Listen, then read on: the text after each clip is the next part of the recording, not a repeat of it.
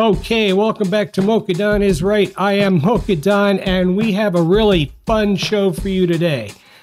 So the crazy judge who was appointed by a Republican governor, Kemp, down in Georgia, that crazy judge has said that Fani Willis can stay on the case of Donald Trump if she gets rid of her boyfriend, Wade. I assume he means off the case. So boyfriend Wade has been booted off the case, or he's resigned the case. And that's actually great news for Donald Trump, because Donald Trump now, not only does he have an issue for appeal that could get the whole thing tossed out should it become a problem, but he also gets to keep the idiot Fani in charge of things, and Fani is truly an idiot. Meanwhile, it's all good news for Donald Trump, because the judge has shown himself to be a complete whack job. How can you split the baby?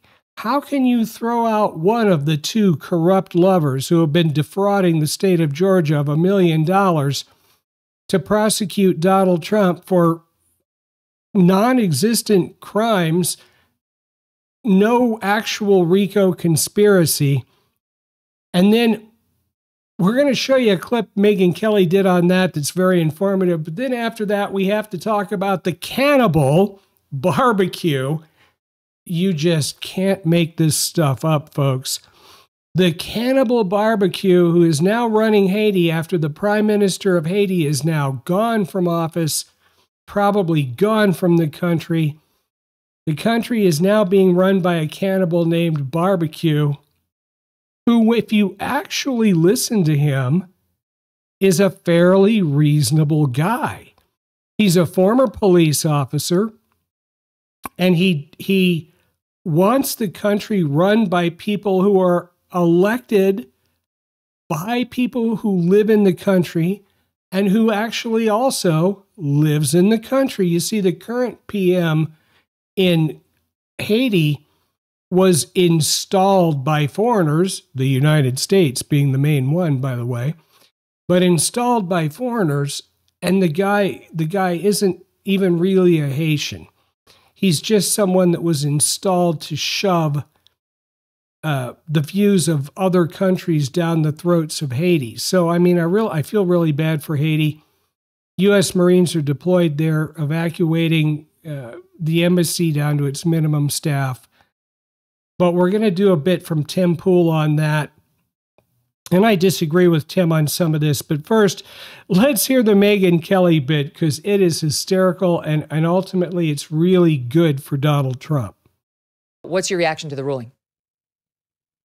Well, as a practical matter, I think it's the best thing that could have happened to Trump, and the co-defendants, because she's just destroyed in terms of her reputation, which she deserves by the way she conducted herself, but she's still in the case.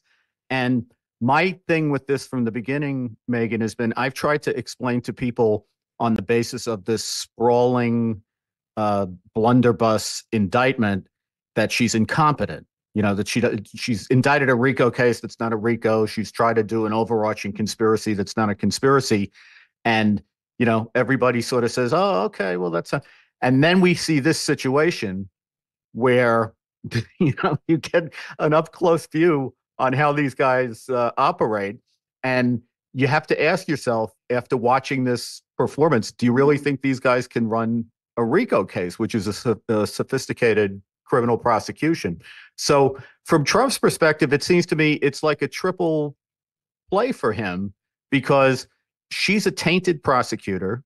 This is an issue that I believe you can appeal. I heard you and Alan talking about this at the end. I think you can appeal this under Georgia law. So he also gets the delay that he's looking for, but he gets to keep her in the case, and she'll screw the case up. So I don't see how, legally, I feel very differently about it. Legally, I think the judge is off his rocker. I've never heard of a thing where you have a conflict situation and the judge is oozing off every page is that there are lingering questions, continuing questions, the cloud over it, the scent of mendacity.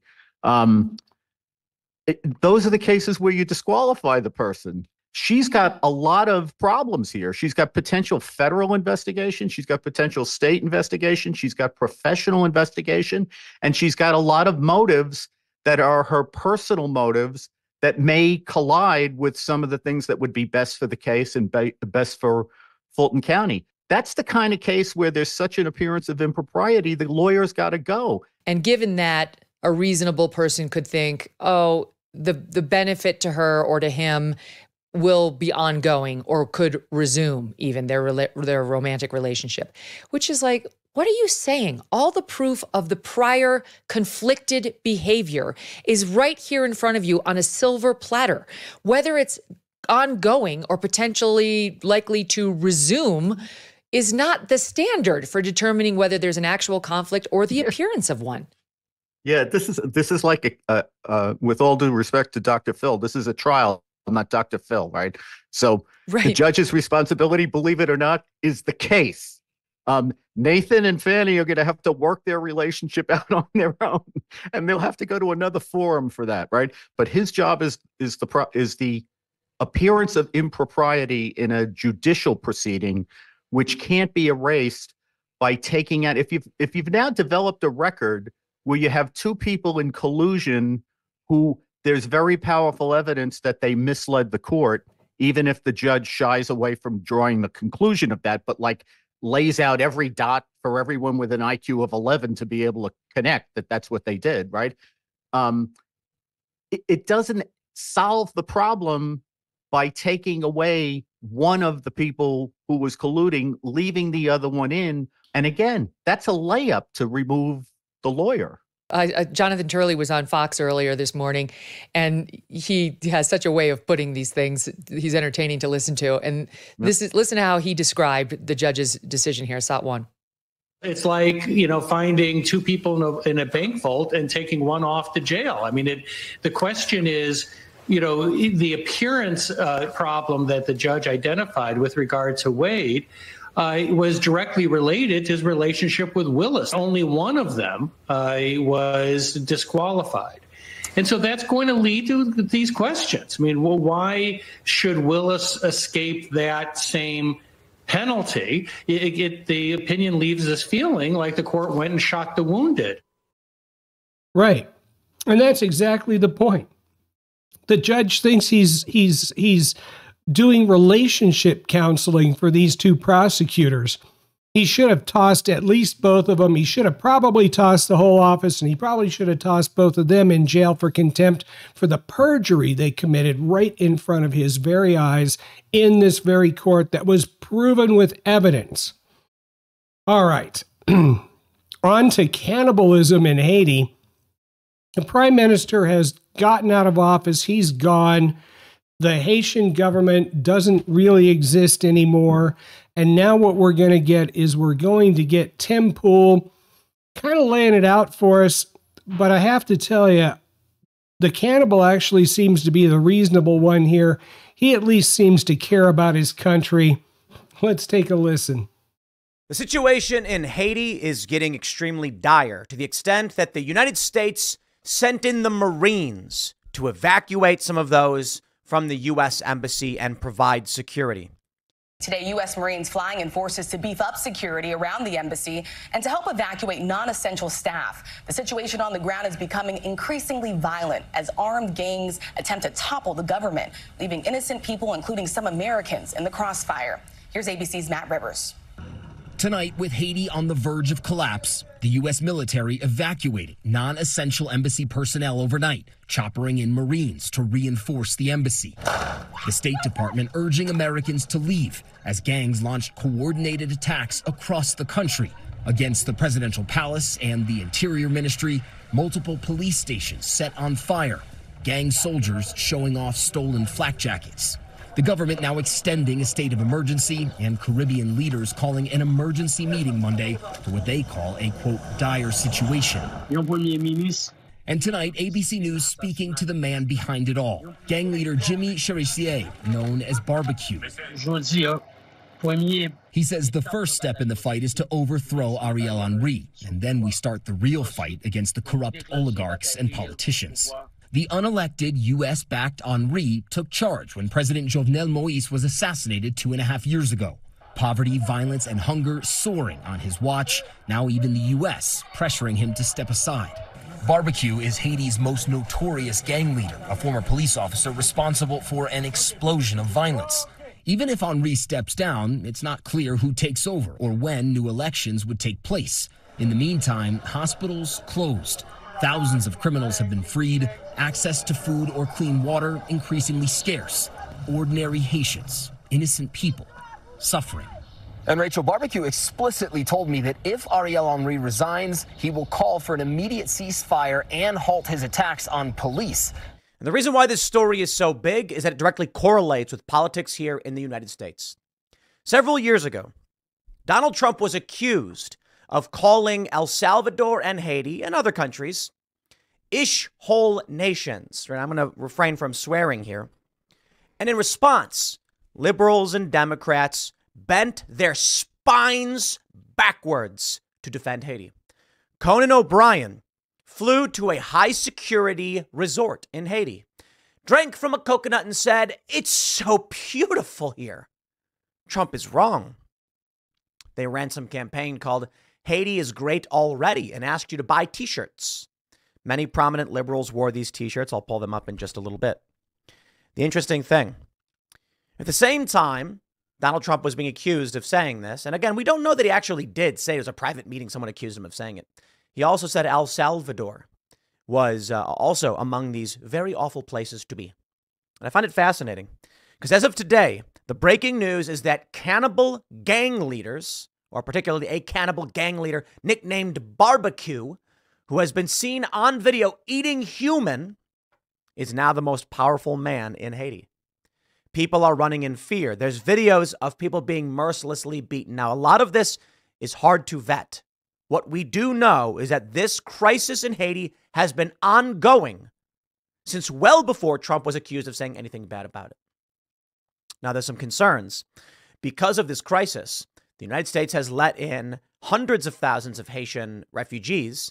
And I think it's fair to call them refugees considering cannibal gang leaders beating and eating people. So yes, when you're fleeing that country, you're a refugee.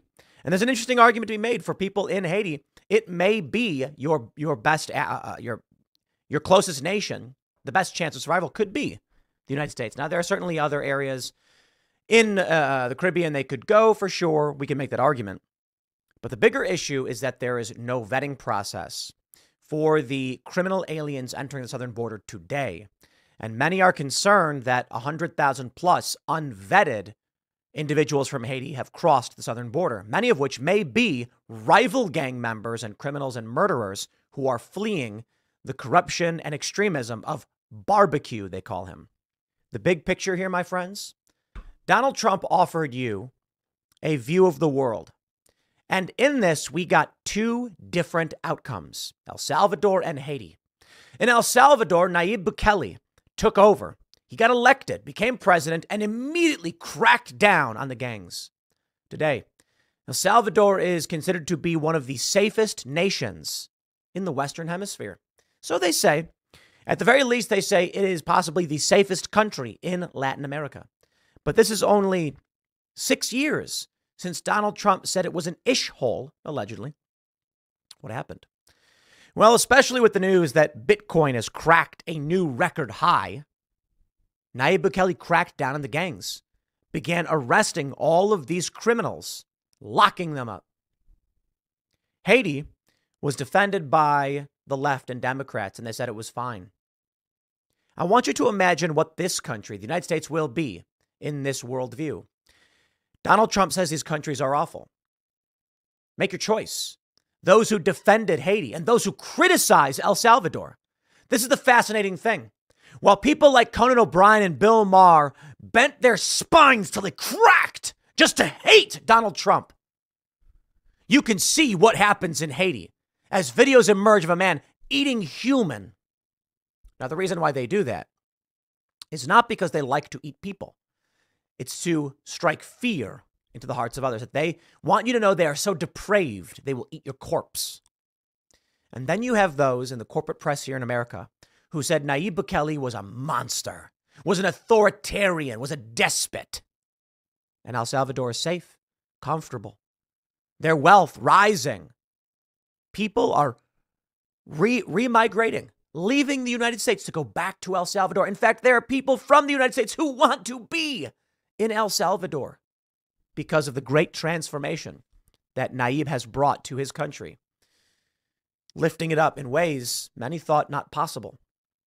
The corporate press would have you live in Haiti. They would have you own nothing and eat the bugs. And that's the Democrat support base. Well, and Tim Pool is definitely right about that. You basically are looking at two countries, Haiti and El Salvador, that are really two sides of the same coin, and they sort of represent the United States. In Haiti, you have the world of the left, where governments propped up with BS, governments that aren't in tune with the people. They're put into power. They violate the rights of the people. The people rise up. And in the case of Haiti, it just happens to be they chose a cannibal named Barbecue. But it seems to me like the guy genuinely cares about his country, and he's tired of this BS being forced upon the people. And so you've had a revolution in Haiti, and people have been killed, and apparently people have been eaten.